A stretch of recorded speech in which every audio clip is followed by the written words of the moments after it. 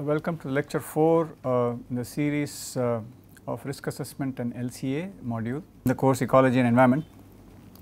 In the last 3 lectures we discussed various aspects of health risk assessment and the pathways by which contaminants can reach receptors and cause health effects, and so we looked at the linkages between different sources and different aspects of our current society where we use different products and different processes. In this lecture we are going to look at remediation, soil and sediment, and some aspects related to health risk assessment related to this. In the last few lectures we discussed water and air pollution. Here we are going to talk a little bit about the third aspect of control, where we say remediation. It is not really control, as the word says. Remediation is a treatment option. Some damage to the environment has already occurred, so we want to rectify it. So we look at remediation first from a soil pollution perspective. So let us take this example in the schematic where we have this is a soil system. We have a small set of contamination here, and from this there is a possibility of evaporation of this chemical through the soil to air, and there is also a possibility of leaching to the groundwater by dissolution. So if this kind of thing, and we look at this particular scenario where this is occurring in a perimeter of a factory or some processing facility where there is nothing here, there is all open ground. So there is a possibility that exists. We can do what is called as an ex situ option. In this we can remove, the option that we have is that of removal of this entire contaminated zone. So we take it out by excavation, and then there will be a gap here that will be filled up with any clean material or a filler or anything that we want to do, and it is possible to do this. I have shown it schematically here. So once we remove it, we have various options that now we can work with. So what do we do with the excavated material? So what we have now done is we have transferred the contamination from this area to this mass of soil, which something has to be done, and the different options that we have for disposal of the excavated material. We have to worry about it and think about it a little critically, because this is now a new waste material. It is not in its original form, but it is still waste, and new exposure pathways can also form from here. So it is hazardous, it has a chemical that you do not want in the soil, and therefore it can cause damage wherever it is. So where do you put it? And one of the most common refrain, one of the most common comment from people in our communities is not in my backyard. So this is a very common phrase in places where remediation has been attempted, is that where do you, if you dig up a large amount of contaminated soil in some area, and where do you put it? And so wherever you put it, there is going to be somebody who is not going to like it because of these new exposure pathways. And so what can be done? So the obvious option is in nobody's backyard. So nobody's backyard means we do not want to put it anywhere. So what do we do? So we put it, one option is to do what is called as a monitored secure landfills. The word landfill is a generally used term where you put solid material into a pit in the ground, and that is it. So the word secure here means that it is now well designed such a way that it does not allow the usual exposure pathways, and therefore it is contained. And the other option is to treat the contaminated soil, to remove the material from the soil and clean the soil. So monitored secure landfills, schematically they look like this. So this is the contaminated material. There is a hole that is dug in the ground, and you have barriers that are placed on all the sides, on both in the bottom sides and as well as in the top, to prevent evaporations in the side and the bottom, to prevent leaching. Because if there is some chemical that is here, and that chemical will release if the container breaks, usually it is secured in a container, but if for some reason due to pressure or something it breaks, it will still be contained inside this chamber. And we have sensors both on the top and bottom to monitor if there has been any release. So we look at leaching. Whenever it rains, if there are leaks in this thing. So over a period of time, what has been observed is that secure landfills do have because they are made by us, there are no absolutely fail safe materials. They are always likely to have some failure at some point in time. How long in their usage time this will happen is the question that people try to answer in landfill design, and it has to be monitored from time to time in order to. So they have strict barriers which does not allow leaching, which means the rainfall is not allowed to percolate inside, therefore it cannot leach any chemical. Despite all these protections, people are still a bit not so trusting of monitored landfills, but I think this is one way in which we can engineer a containment facility, and this is done for a large amount of hazardous waste which we do not know how to treat or we do not want to treat for economic reasons. The other option is to clean the soil. So, there is a contaminated soil, it goes into a soil washing container and you add a solvent, and this clean soil that comes out, it can be returned to the excavated site, original site, and this clean material goes back there, so that you do not have to buy new material, you clean it, so you can treat it on site and put it back. So, that is economically viable. And this spent solvent, of course, now is a new waste, it is a new waste stream, and so this has to be treated, and whatever technology is available for us to treat it, we have to use it. The question here is the choice of solvent that we use. So, if you can look at it, the analogy here is similar to that of washing clothes, washing machine, something like that, where we are trying to remove dirt and oil and grime from clothes. We use a detergent. So, a solvent that a very small amount of solvent that needs to be used, so that we are minimizing the amount of the mass of the solvent that contains the hazardous chemical. So, we are taking, say, thousands and thousands of cubic meters of soil, and then we are removing all that contaminant into a very small volume. So, maybe a drum, maybe you can take 10,000 meter cubed of soil and contain all the wash in maybe 1,000 liters. So, that is a very large reduction in the volume of waste that you have to now manage, either store it, and then this can be put in a landfill if you do not want to treat it, and there are various options for treatment that are available. The other scenario of soil remediation is in this kind of case where there is an oil pipeline that is running in the soil. So, this is a very common scenario, but on top of it we do not have an industrial setting, we have residential or commercial buildings, and therefore excavation, if there is a leak in the from the pipeline, which also results in pathways of exposure, excavation is not possible because you have these buildings here which are residential or commercial, they have been built, and this is quite often this is a case and you cannot do anything about it. So, one has to then devise in situ options where you do not have to, everything is in place and treatment is done in place. So, this is one of the examples of an in situ option, that you pump the solvent in through a network of pipelines here, flush it across the zone here and pull it out, and this extract that is pulled out is similar to the extract that comes from the soil washing container in the previous slide, and then we have to treat the solvent. So, this can be done either on site or it can be taken and done it separately and elsewhere. So, in all this process there is again a secondary risk that is posed because of these processes, and if you do not want to disturb the commercial and residential activity of these people living here, then you have to take extra pains, extra care to all the more take care of health risk assessment a little more than what you would in the previous case where excavation is possible in an industrial site where the exposure is going to be something which is similar to occupational exposure as we talked about earlier. Okay. So, some of the logistical difficulties in situ remediation is accessing the waste can be a problem, as we saw in the previous site, and waste that is extracted must be treated on site.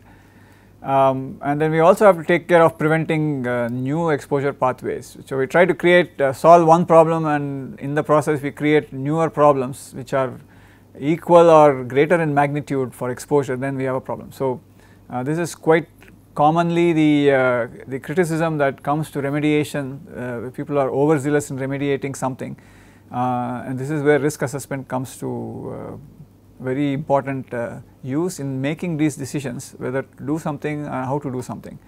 And The other thing is it also gives us some insight into locating or siting of hazardous material processing away from residential zone. For example, we would definitely not want to have an oil pipeline running below a residential area. So, with given that if you have it, then we have to have safeguards in place where remediation is possible, and this is something that one has to take care at the time of planning. At the time of urban planning, this has to be done very judiciously, otherwise there is going to be problems later on. So, this comes as part of the design, and so this is a very common problem, because one of the things that we see is that 20-25 years back we have industrial estates associated with cities which are far away from the city, which are about 20-30 kilometers from the city.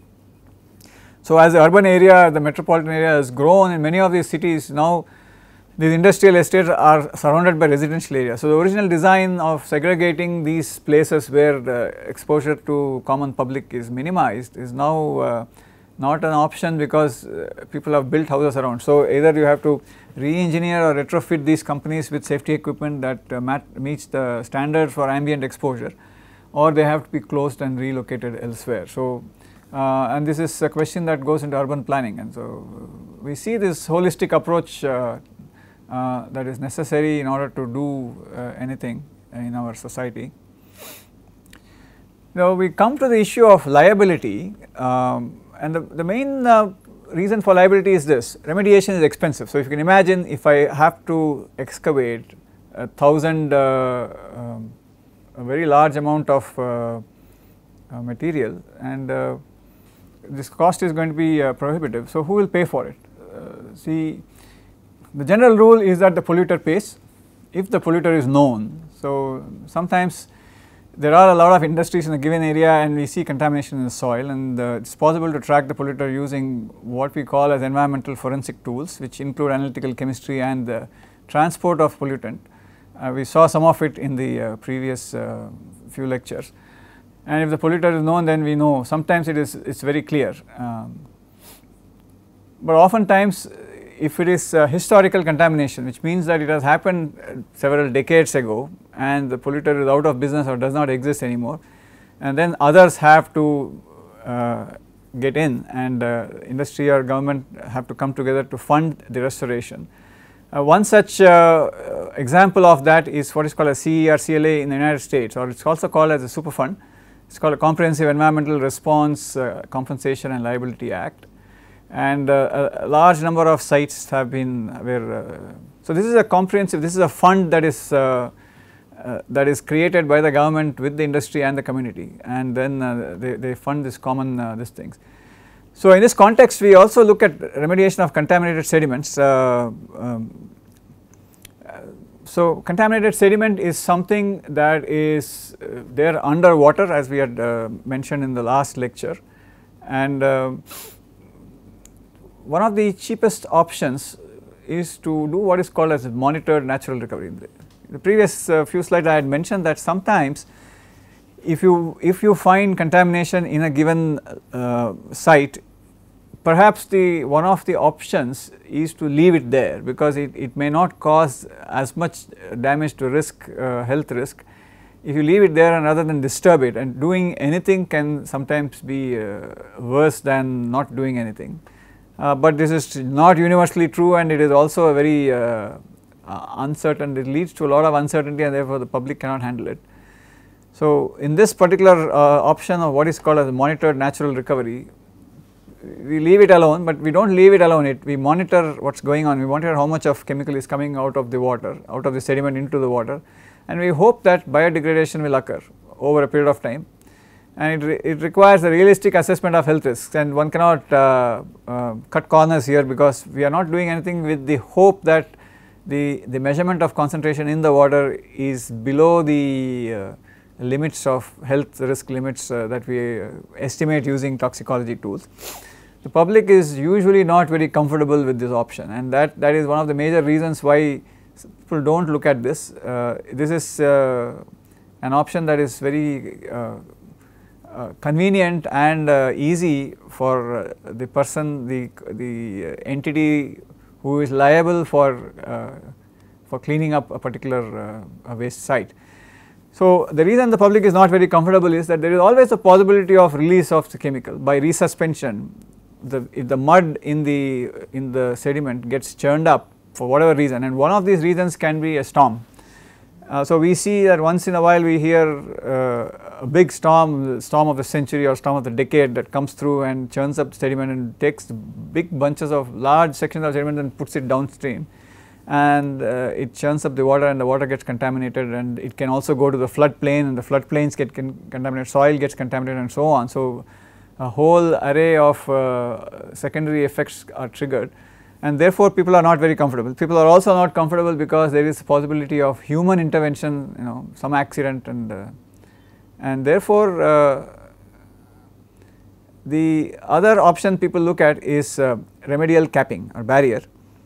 This is a relatively expensive in situ option. It is not as cheap as monitored natural recovery, because something has to be done. In this case, what we are doing is like a landfill. We are putting a barrier, at least on the top. So, we are covering up the contaminated zone, so that it does not allow as easy a transport of the chemical into the water. We are putting a barrier on top of it, and the capping design is based on, you can use different materials like sand or any engineered material which have different properties, and there is a lot of these things have been done, and this again is done on the basis of health risk, because this barrier will not last forever. So, it will get used up over a period of time, it will get saturated, and it will allow material to go through, but it may allow it at a very low rate, and that low rate is probably sufficient to manage the health risk, and this has to be again this has to be on the basis of a realistic assessment of health risk. Logistically, sometimes in certain areas you can use it without any problems, but some places like navigational channels or harbors, it is difficult to put a barrier, because this barrier will then obstruct navigation, and therefore can result in the destruction of the cap and further damage. So, of course, there is always the possibility of this big storm coming and destroying the cap and the sediment below. So, the third option is called as dredging.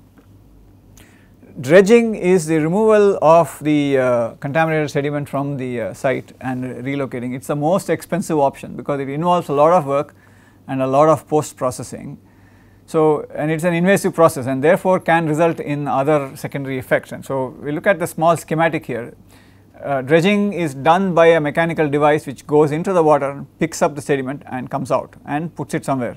So, it is like an excavator, except that it is underwater. So, you look at this animation, it goes in, picks up the material and comes up, and what happens in the process is when you do this, it will result in a resuspension of the sediment, and the water can get dirty, really dirty, and this is a secondary effect. So, in the first case you have left the sediment in there and it is contaminated, but the rate of release is a certain value, and it can cause a certain health risk. But by doing this, you may be increasing the health risk, both the air pollution and water pollution, and therefore this is a problem. So, this is one of the reasons why if you do dredging, you have to be careful about adding on secondary effects. That is one problem. Secondary problem is the dredge material which you have removed now has to be kept somewhere, and so this is again the same problem, not in my backyard problem. So, this is an issue that one has to take care of, and while doing all this, you have to again worry about secondary pathways. For example, if I put it onto a barge and to a lorry or a truck and carry it somewhere, it is open, you have to worry about closing it and taking it somewhere and again depositing it somewhere where it is again likely to cause leaching, and so there is a whole set of other options that you have to look at. Okay. So, coming back to this concept of liability, when we talk about liability, we are talking about a cost. We are talking about the cost that the person who is responsible, the polluter pays philosophy has to bear. So, in the overall philosophy of liability, if you do not want to have, people have liability because they have not taken due diligence in the process, in their original process, where they are supposed to have kept some safeguards and they are supposed to have done something right and they have not done it. So, what we call as regulatory compliance. If you do not do regulatory compliance, you are liable to any damage that occurs to the environment. So, there are arguments that are placed. If you do this, maybe you will not have any liability. You invest in pollution control equipment, you maintain all your pollution equipment, you take care of proper disposal and cost of the administration and monitoring and auditing and everything correctly. If you do not do this, you have other costs which are not obvious straight away. You have, of course, you are liable to damage, but then you are also regulatory agencies try to monetize the lack of regulatory compliance in these categories that are listed in the right hand side. This is cost of workforce absence. So, in the case of safety, for example, if you do not have safety equipment for worker exposure, you can it can lead to loss of workforce due to illnesses and all that, and that is a cost to the company. And it can also, you can also lose an opportunity for recycling material. So, if you do not want to release it environment, one option is recycle it within your process, and that is an added benefit, an asset to the company, and that is if you are not invested in that, then you lose the opportunity of doing that.